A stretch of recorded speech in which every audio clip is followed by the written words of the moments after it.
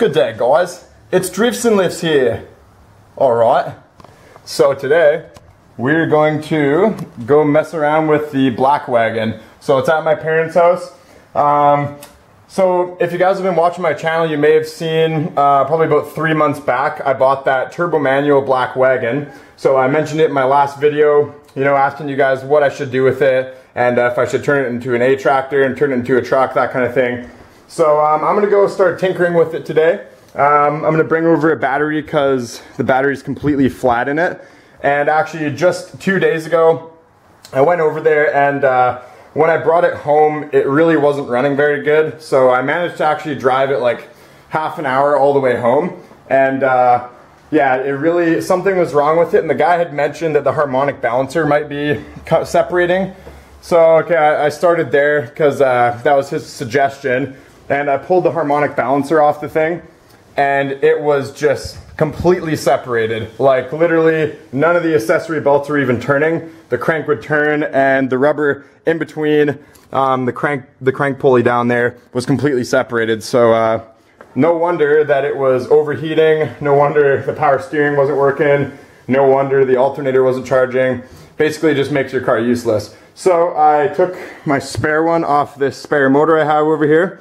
It's just a random B230 I got. And I went and put it on, and it seemed to have fixed the running issue. So the car runs fine now, and I haven't been able to take it down the block or anything and drive it because the oil is like super old, and that car had been sitting for a long time in an undercover storage. So basically, yeah, that's what I'm gonna do. I'm gonna go bring this battery from Goldie. I'm gonna start it up. I'm gonna do an oil change on it, and I'm also gonna drive it down the road.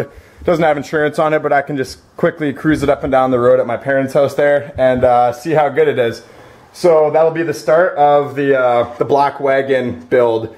I know the engine mounts on it are absolutely gone. Like, you can shake the motor. So that's gonna be something that needs attention ASAP. Today I just wanna drive it down the street and kind of see how it feels. I know the motor is probably pretty tired, but maybe it has enough life left in it that it's worth keeping in there and, you know, putting it through its paces for a little while until it does blow. Yeah, the motor has 420,000 K along with the chassis.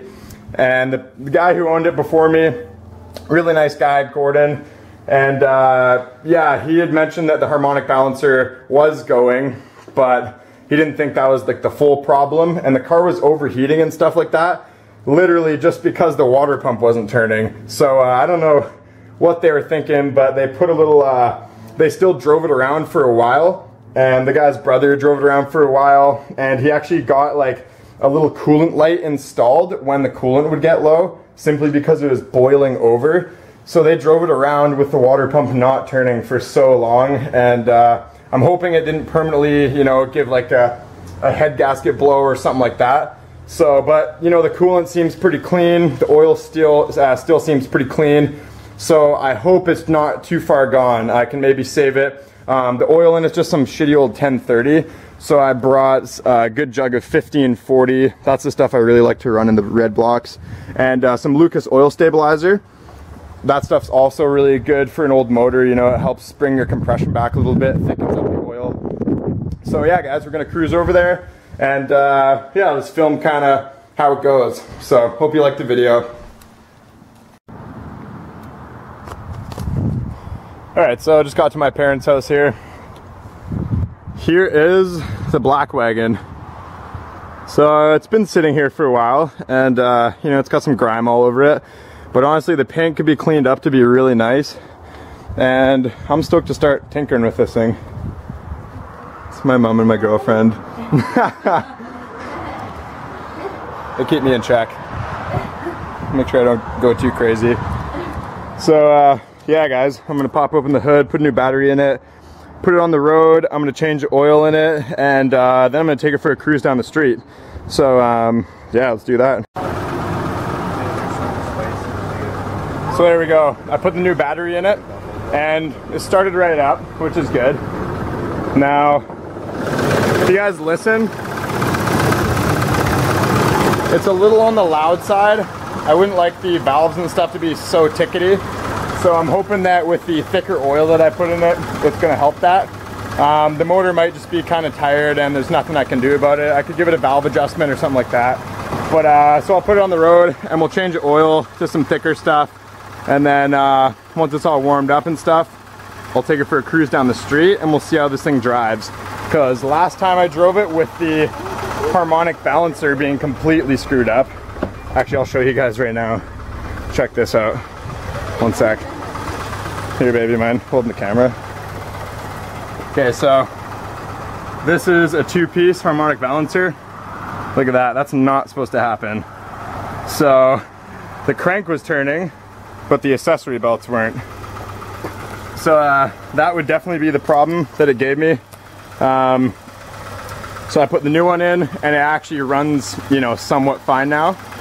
So yeah, we'll see if we can make this thing have a second life. There we go. She's up on jack stands, so I can take the oil out now. Oh man, just looking at this, it's a shame this thing got neglected the way it did. It's a shame that they didn't understand that the harmonic balancer could fail that bad and drove it for so long, overheating every day.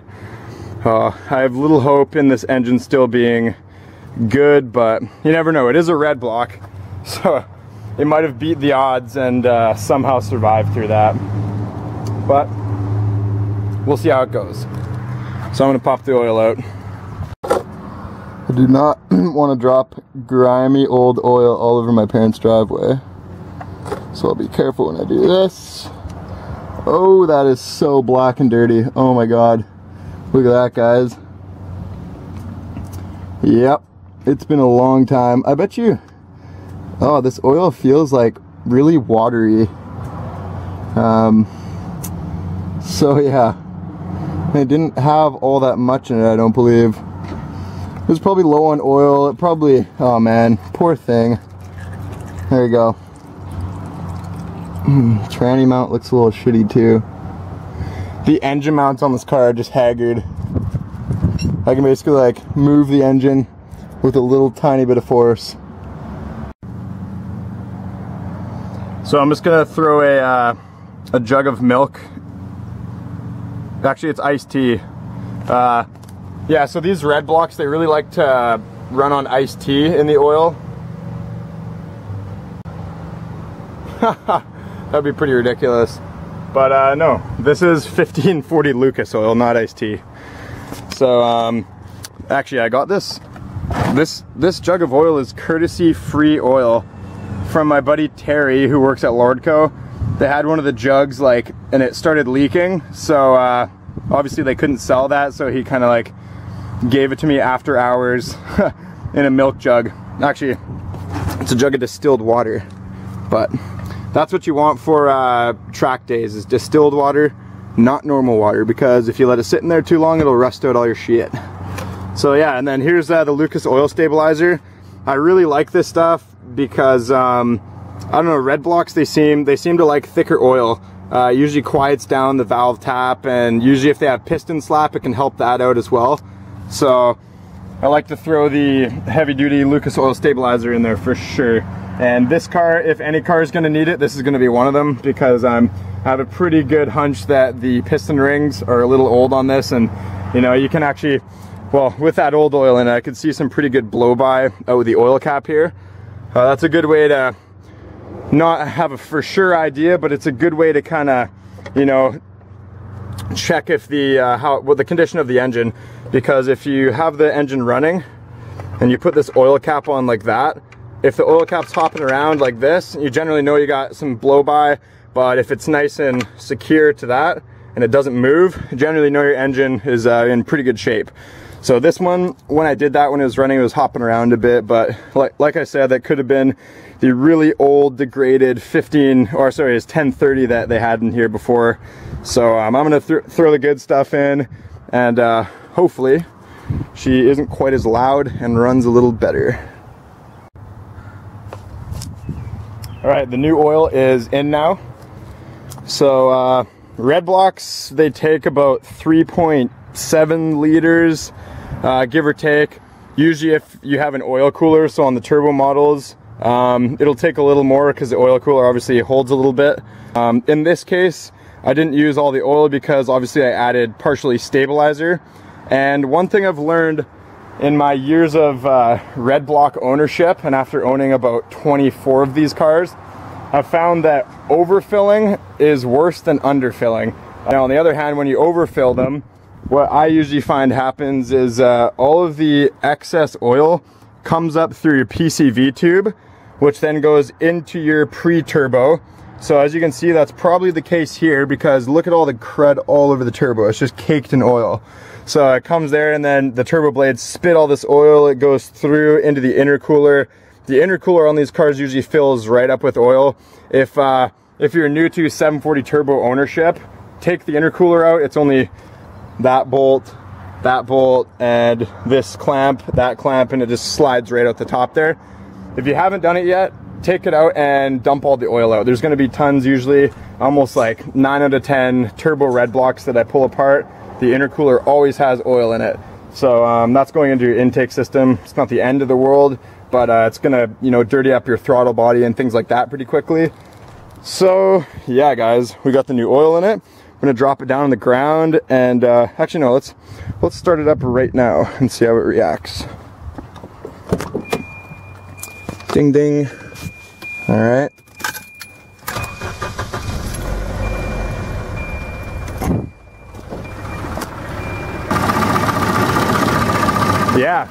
Yeah, maybe not a lot better, but definitely an improvement. You can hear the valves aren't so noisy and tappety now. So let's see, check our rev here. Yeah, hey, at least it's responsive. It doesn't bog out when I rev it or anything. So yeah, I'll put it on the ground and we'll take it up and down the block and see how it reacts. All right, we are in here now. Let's see how this goes. Wow, I'm not used to a hydraulic clutch. All the turbo models generally had a hydraulic clutch on them. I've been driving the NA car, and those came with a cable clutch, and wow, is it ever so easy to push this clutch in. Also, I gotta remember that this thing is just like probably another 700 pounds heavier than that car, so it's gonna feel like an absolute boat. Power steering works like it didn't before. I got no sway bars hooked up right now because I borrowed the one off this one for a little bit of a clunk in the back. Nah. Oh wow, I can feel turbo boost. Wow, that's pretty cool. Okay. I think the clunks I'm hearing are just from the sway bar, actually. Okay, so if I'll hold the camera with this hand, if we pin it. Oh, this thing actually goes pretty good. Oh wow, that's not bad. I'd say it's already faster than I'd say it's faster than the NA truck already. Wow, imagine if this thing was a truck. It's only like stock boost and shit. Actually, you know what? This car has the Turbo Plus package, so it's running about 10 pounds of boost. That would be really fun with like 15 pounds. I'm surprised. Like, this motor's tired, but it still has life in it, I think. Might be worth just getting like a valve adjustment. Another thing I'll mention, guys, is the guy that owned this before me, he had said that he got the head ported at one time, and he has an actual printout from Mission Speedway, which is our local drag strip, of him running a 15-second flat quarter-mile time in, I think it was back in 2001, in this wagon, fully loaded with everything in the back. So that could actually be pretty decent. Not a bad car. Maybe it's not a bad car. Maybe I can still save it. Huh. Sweet. All right, so I'd say that is a pretty successful test drive. It actually hit boost, and the car, even with how heavy it is, stock wagon, it's got full interior, and it's even got tons of stuff in the back. Like, this is right loaded up. Spare tires, rims, and things. So I'd say that's a pretty successful test drive, guys. I think maybe this engine is worth actually, you know, keep it in here and kind of running it till it dies. So that is the end of the video. Hope you guys liked it. No drifting, but hey, I can't do a drifting video every time. Next video, I'll try to make a good street drifting video though. So yeah, guys, things that come on the channel, I'm going to be starting my procedures with this car. So that means, you know, eventually I'll put insurance on it, and I'll start cleaning it up, you know, going through the whole kind of process, the whole process of a dirty, unmaintained, neglected Volvo to driftsnlifts spec, which is a dirty, somewhat maintained drift Volvo. So, which I'd say is better than what it usually comes as. So, yeah. I said on my last video that I was going to choose the best like and subscribe for, insert Volvo quote here. So a guy named Ludicrous Films is a sick fuck, just like myself, but he's a really sick fuck, because he says, like and subscribe for smelly Volvo dick cheese. Yummy. Imagine eating, never mind. So make sure to check out my online store. The link is in the description of this video. Alright, so I'm coming out with an incredible shirt. At the time of filming this, I'm not too sure if it's going to be out when I post the video tomorrow, but if it is, just make sure you check the store, because it's going to be an amazing shirt. My buddy Pencil Fingers, Davis Graham, he's an incredible artist, graphic designer. He does album covers for famous rappers. He's done ones for Yellow Wolf, The Underachiever, stuff like that. If you guys are into rap music. I like all kinds of music, but rap is one of my faves. So yeah, Davis is designing me basically Volvo Drift Ale shirt. So it's driftsnlifts. It's basically like, you know, a beer can, but full decked out in Volvo Drift stuff and driftsnlifts. And it's got a picture of me in the A-tractor going sideways in a cartoony form. So it's going to be an unreal shirt. I'm going to cop one myself and rock it because it's going to be super dope. And yeah, guys, so make sure you check out the link in the description of this video. Teespring, my online store where I sell that stuff.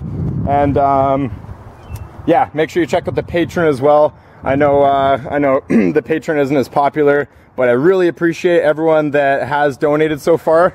You guys are what keeps me going. All my other subscribers, thank you guys so much. Yeah, couldn't do this without you guys. So again, like and subscribe for smelly Volvo dick cheese. Gnarly.